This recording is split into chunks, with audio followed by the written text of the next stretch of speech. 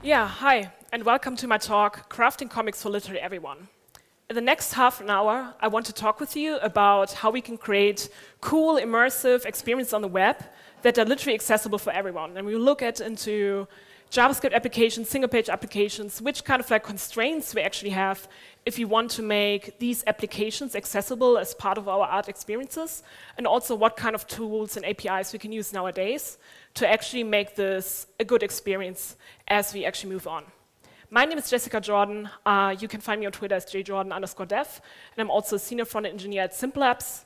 We're a consultancy that specializes in JavaScript, Ruby on Rails, and Phoenix Elixir. If you would like to learn more about what we're up to, feel free to talk to me after this talk. But let's actually get into the topic. The topic of comics is actually really close to my heart because, as maybe many of you in the audience as well, since I was a little kid, I was super in love with comics. I really like to follow the stories of my favorite heroes and favorite villains as well in these comic book stories. And back then, it was actually this very straightforward approach. Maybe you also remember you just went to your corner store or your bookstore and you would actually get one of these magazines and sometimes even share them with your friends. And back then, when print comics were just the thing that you had to use when you wanted to read comic stories, there were actually a couple of constraints that came into your mind as a 10-year-old when you actually wanted to follow up. And some of them included that you actually had to have physical access. So you would have to kind of buy a book somewhere, maybe several books, carry them around, and yeah, I don't know, as a 10-year-old, it's usually fine to do this, right? But it wasn't actually this accessible in this regard. Then also the portability concerns is something that comes into mind with actually carrying around the books. But last but not least, something that when I was younger, never really thought about, but that actually is a very big barrier when you look at traditional printed comic books, is the fact that you, as a 10-year-old, you actually have to be sighted to read them.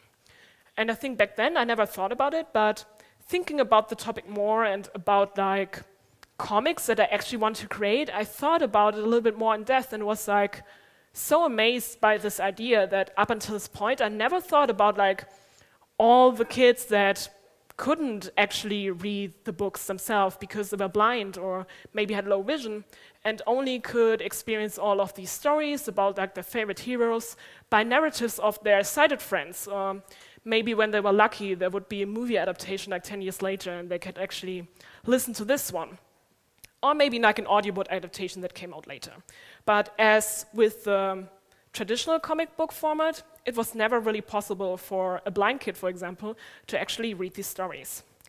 And I looked into it a little bit more. I was this seems actually pretty obvious once you think about this, so probably someone already out there also thought about it and tried to overcome this hurdle. And in fact, there were already a lot of different people who tried to make comic books accessible for literally everyone. There's, for example, this really cool art project by Philip Meyer, which is called Live. And this is a very interesting haptic experience for both sighted and blind users. They can actually read each panel by using their hands, and this kind of punctured texture that is applied to the paper makes it possible to figure out the images and the figures that are depicted in each panel by just using your hands, by your haptic senses. On the other hand, Comics in Power is also a great initiative I want to mention at this point. It's a comic book store for the blind, and it allows readers to actually immerse themselves in the comic book worlds of their favorite heroes by using the audio format. And in contrast to the traditional audiobook, this one actually tries to emphasize the comic book experience from the first page when you actually open the book. It even describes to you how glossy the cover is when you actually hold it into your hands and how it actually feels like to see this first page for yourself. And all of the comics that are published by Comics in Power are also narrated by a single voice actor, making it a little more personal experience, making you feel like it is kind of like your inner voice actually talking back to you while you read the comic, as if you were a sighted reader. And I think this is really amazing. You should definitely check it out if you want to learn more about it. And last but not least, I also want to highlight another example of accessible webcomics. This is like an interesting comic series by Christopher B. Wright called Eviscerati. And he actually makes a point that each time when he actually uploads an image for a comic strip that is new on his website, to also upload a transcript that actually describes each single scenario in every panel and also what the characters are actually talking about. So this makes an image format that is usually not accessible, directly accessible by providing the related transcript, so screen reader users can actually make sense of it as well. And all of these examples are pretty great. And I was thinking to myself, well, if I wanted to make like a comic myself, like there are already like a really cool ideas how I could actually get started.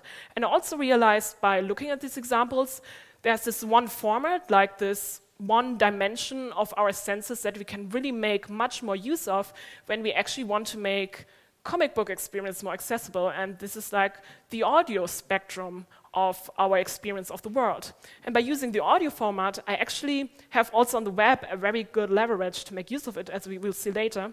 And this is something I also wanted to take a further look into.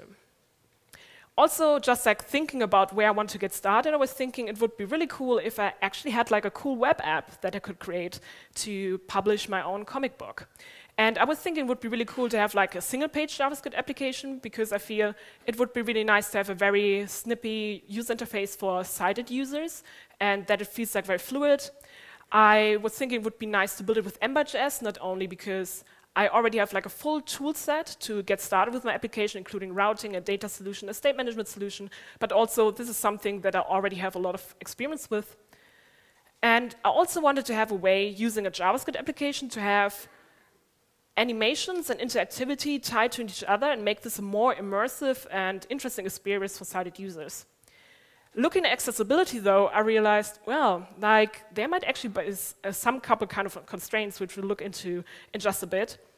And some of them, for example, included the idea that how do I actually narrate the story to blind users, for example? How do I actually make the story that is usually only captured in images accessible to those? And I was thinking it would be really cool if I also had a transcript similar to the Esferati example we saw earlier on, but it should be embedded into my story. And by navigating from panel to panel, like screen reader user, for example, could still follow the story, but a sighted user would still get the very same experience as a blind user, and therefore I would have to duplicate like all of the content. And by actually making use of screen readers to actually let the screen reader actually do the work for assistive technology users while reading the comic, I also can kind of recreate this idea that an inner voice is actually reading back to the reader as they are going through the page. And this sounded really interesting to me.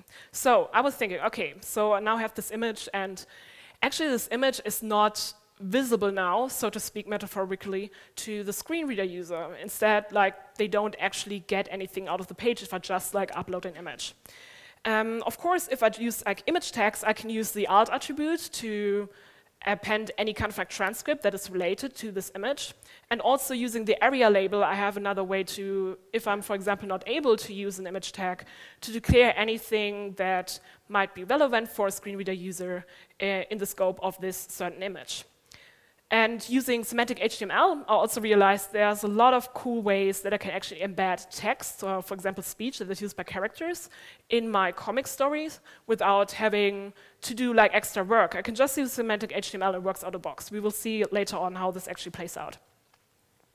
In my case, for example, I use a layered approach to my comic panels, so each single panel may consist of several layers of imagery that can be animated independently of each other. And thinking about this, I thought it would actually be really nice to still keep all of these imageries together in one single element, in one single component, for example, but still have a way to narrate what is happening in this singular unit of content. And using, for example, an article tag and then also appending a background image, I don't have the ability just to use the alt attribute, but using the role tag for declaring images and also the area label, I again have the ability to directly say, well, this stack of images that you have right now here and this single component should be narrated with the text, for example, a person currently struggles to sail in a boat. And this way, I can actually make use of a lot of like cool techniques for sighted users to have interesting animations in a single panel, but still have the possibility to make it accessible for users who might visit my website with a screen reader. Of course, if you have the possibility to use an image tag, feel free to do so. This is something that HTML just gives you out of the box without having to do any extra work, and this is something to keep in mind. Also, thinking about semantic HTML, I realized if I actually try to make the HTML play in my favor, I also don't have to do any extra work either. By, for example, using p tags, paragraph tags for any kind of speech that my character uses, I can also make sure that this is read by screen readers as it should, and also the screen reader user can already estimate how they should actually navigate the page and what they should actually make out of this certain content. By making sure that I not only put a div on everything, this is something that I get just like for free out of the box by using semantic HTML. And let's actually have a look how this plays out, right? So later on I will also talk a little bit about why I think it's actually really important to use screen readers on what you're building. I just want to briefly highlight how this would actually sound like. And let's actually have a look at this. So I'm, for example, like on a Mac, and therefore I can already make use of this free screen reader tool called VoiceOver. Some of you might have already used it for testing, and Welcome if you, for example, look for it like System in your preferences, accessibility, window, accessibility features. then you can just enable it. Selected has keyboard focus. Tells you a lot of things first. Space with Brave containing window crafting comics for literally everyone. Talk slides by Jessica Jordan. Brave, full screen space. Brave, click here to enter main navigation. Diamanias. Link. There is a person in a thick jacket sitting on a boat on the dark and stormy sea. Group, main. And as you can see, as I navigate to the first panel, we can already read the text. We could, for example, also say, navigation, okay, characters, let's actually article, landmarks, try to articles. just like navigate through all the articles, because each panel is actually an article, and then you get like a better idea how this actually will play out for a screen reader user. As you, for example, now on the first panel, you can now navigate to the next panel. There is a person in a thick jacket sitting on a boat on the dark and stormy sea. The boat is rocking, while the waves splash against it. Swoosh. Splash. You can also click like through the several onomatopoeia, so like the kind of like word sounds for different things in your actual panel once you declared like a semantic HTML. The waves continue shaking the boat, the person on the boat sitting in it motionless. The waves move further and further. The person on the boat is turning over their left shoulder, their face still unrecognizable in the dark and half covered with the hood of their jacket. Which way? And also speech bubbles actually become accessible by default once we actually do this. The person starts rowing through the sea, continuing their path backwards through the waves. And by making sure that each panel is actually transcribed well, we can also still embed all of the cool narrated experience into each panel and still have something that's a little bit more eye candy for like the sighted users as well. And I think this is really nice to keep in mind. VoiceOver off.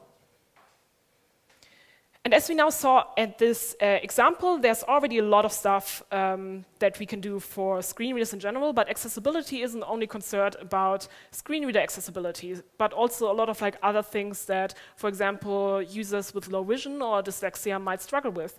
If you, for example, think about this feature that a lot of like mobile web apps nowadays have is that they try to make it impossible to actually zoom into your content. And what I would like to advise you is to really not make use of this, but instead actually allow your user to zoom into any content that they have. If you actually make sure that you never set like the maximum width of your content to a certain way, like even like someone with low vision can still make use of the cool and illustrative ways that you try to illustrate your comic by themselves without having actually to use a screen reader, for example. And I think this is very important to keep in mind as well if you think about actually having your webcomic available for mobile devices. Also, thinking about font sizes is, I think, quite standard and also quite easy to achieve once you actually stick to a rule of thumb, for example, making sure that all the font sizes in your webcomic are at least like 16 pixels. And also, the contrast is something that comes into mind and can also be rather easily catched by a lot of accessibility tools that actually keep you in check in regards to the contrast that you find in your application. But let's also think outside of just contrast and like font sizes and also how screen reader users actually access this in other parts, what kind of measures we actually have to take to make our webcomic experience really accessible. And in this regard, I actually want to tell you a short story, a story that really made me think about what I, as a developer, actually have to take care of once I create my own webcomic. And this story actually is later to be named as the Pokemon shock incident. Maybe can I get like a quick show of hands, like who maybe already has an idea here, like get your hands up, what this actually refers to. Okay, there's like one lonely hand over there, so okay, everyone is in for a little bit of suspense. So, this story actually dates back quite a while ago, and maybe some of you have therefore also kind of like forgotten about it, but it has been a really big deal. Back then, in December 16th, 1997, there was quite a mysterious thing going on. Actually, a lot of children suddenly, like in this very evening or night of December the 16th, were admitted to hospitals in Japan. And in the beginning, it was not really clear what was going on. A lot of the children actually suffered from kind of like dizziness, nausea, headaches. Sometimes they even lost their consciousness and had seizures. And the hospital staff and also the people that actually admitted the children to the hospital were wondering what this actually was about. And it all kind of like boiled down to one singular incident that combined all of the children's experience, which was they were actually watching a TV children's show just at this very evening before they got admitted to the hospital. So obviously everyone was like a little bit in panic, and the TV stations who actually broadcasted this, like in Japan back then, they took the show down and actually did some investigation. They were like, okay, how can this actually be? Like, there must be a connection, but what actually happened when the children watched this particular TV show? And they actually found that they aired this 38th episode of the first season of Pokemon, like a children's TV show, if you don't know it, about like people catching monsters and trying to let them fight against each other. And they found, while investigating the footage of this particular series, one scene that comes in maybe like 20 minutes into the episode. Of course, I'm not going to show the footage, it's not safe, but I just give you an estimation how it actually looked like.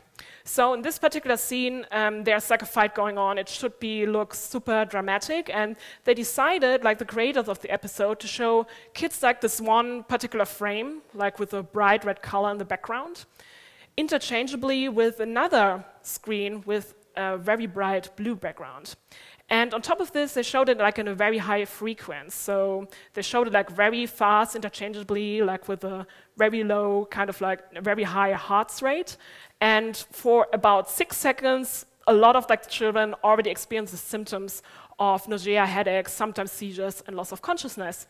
And what you can see from this is that the creation of this strobe light effect, this flashy light effect, actually had a very serious implication for a lot of children that sometimes were not even aware that they either suffered from photosensitive epilepsy or that they are at least susceptible to these kind of strobe light effects. And looking at the story, there's something that comes to our mind quite promptly, that if we think about accessibility, we also have to think about safety. And sometimes the users that actually consume our web apps or our art experiences might not even be aware until they are in the situation that they suffer from the consequences that they're actually sensitive to it. So my advice is, in general, to just like avoid any kind of strobe light effects, because you can never be sure that your users actually aware, and even a content warning will not save them from that if they just realize in this very moment. Apart from safety, also a lot of other things come into mind when we build web applications that should be accessible. Keyboard accessibility, color contrast, we also had a look at, and semantic HTML are a great way to make it accessible for everyone. But also, if you want to help screen reader users to actually navigate our pages, correct heading hierarchy, landmarks, and also page navigation come into play. And page navigation, I think, is something we might never really think about when we build 90s style kind of server-side rendered pages. But once we actually get in the area of building single-page applications, it becomes also really important. Because at the end of the day, we actually rely on the framework or the libraries that we're using to actually provide a lot of functionality for us to emulate experiences from server-side rendered pages that might not be available anymore in the single-site page JavaScript client-side world. And things, for example, when we change a route and change a page in a single-page application, like URL updates are very informative for a sighted user, but for someone who uses a screen reader, it might not be so apparent that a page navigation actually has occurred. And in many different frameworks that you might work in, there are already solutions for it. I want to highlight one solution that is available in the Ember community and want to talk about how you can apply something similar as well, like in any kind of other JavaScript stack. In Ember, for example, we have one add-on that's called Ember CLI document title that helps you to update the meta title of your page, so the kind of title that you also will later on see in the tab of your page. And this in itself is not so useful for screener users, obviously, but what it helps is with actually tracking what kind of title is actually on when like a user enters a certain route, and helps you to kind of like manage this as you create certain routes or sub-pages of the application. And using this one, in addition with the plugin Accessibility Announcer, we actually now have a way to, for example, insert a component, the route announcer component that's provided by the plugin, into our application template, which will make sure that anytime a page navigation actually occurred in our application, an area live attribute on an element that is rendered at all times in our application is updated with the title of the page. And therefore, this is always announced to every screen reader, like area live tags can be used in this way to actually announce these kind of dynamic changes to screen reader users to make sure that even a blind reader might be possible to realize, oh, I actually got back to the home page now, so maybe let's get back to reading the comic. And last but not least, I also want to take a few moments to think about accessibility on a more high level and why you're actually all here and to actually listen to this talk. Because you might think like, well, we're already doing so many strides in actually bringing accessibility to the web, so why is this like such a big focus in this talk? And here I want to focus on some of maybe the one biggest takeaway I actually had from a talk that I recently saw by Melanie Sumner, who's like an accessibility advocate and also a senior software engineer at LinkedIn, who talked about us trying to not break the web. And there, for example, they highlighted the survey results or the investigation results of the Web Accessibility in Mind organization, which actually made an effort to look at the 1 million most popular homepages. So Facebook.com, Google.com, Instagram.com, I don't know. Think about all the other 1 million most popular pages that are probably out there right now on the web, and try to find out how many of the home pages, so the very first page that the user actually enters, are actually accessible. How many of them actually are bug-free in regards to accessibility?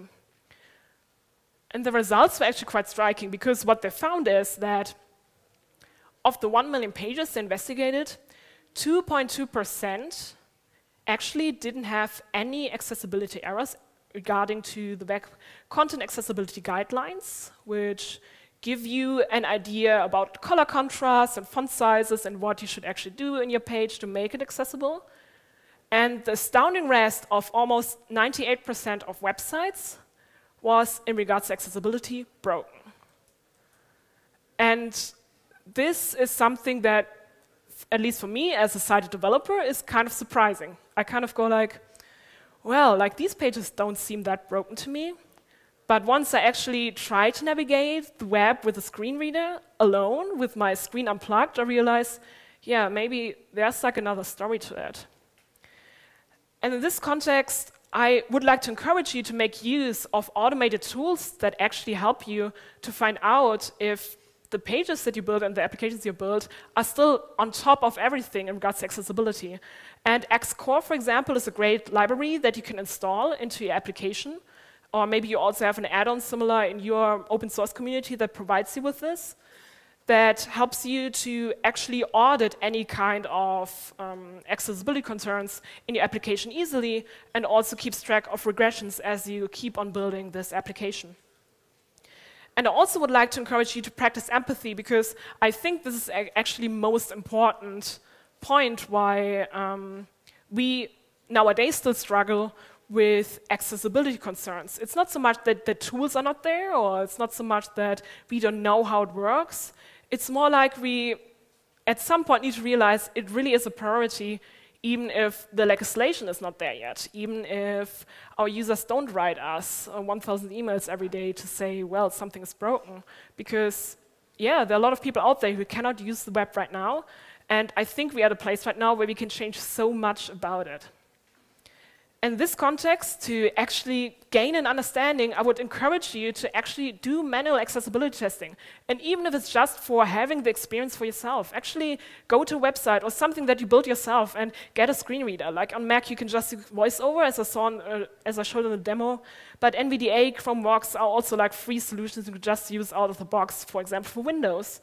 And once you actually have the screen reader ready, unplug your screen. And actually try to go to your favorite websites and try to use something. Try to navigate. Try to actually do the things that you do on the daily. And maybe have an experience where you go like, huh, like this is surprising. I wouldn't have thought. It's actually not that straightforward.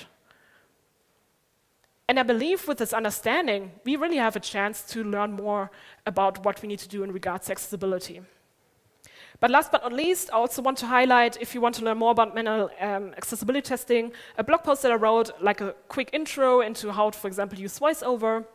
And also, last but not least, I want to highlight that you can do so many cool things on the web in regards to art experiences, webcomic experiences.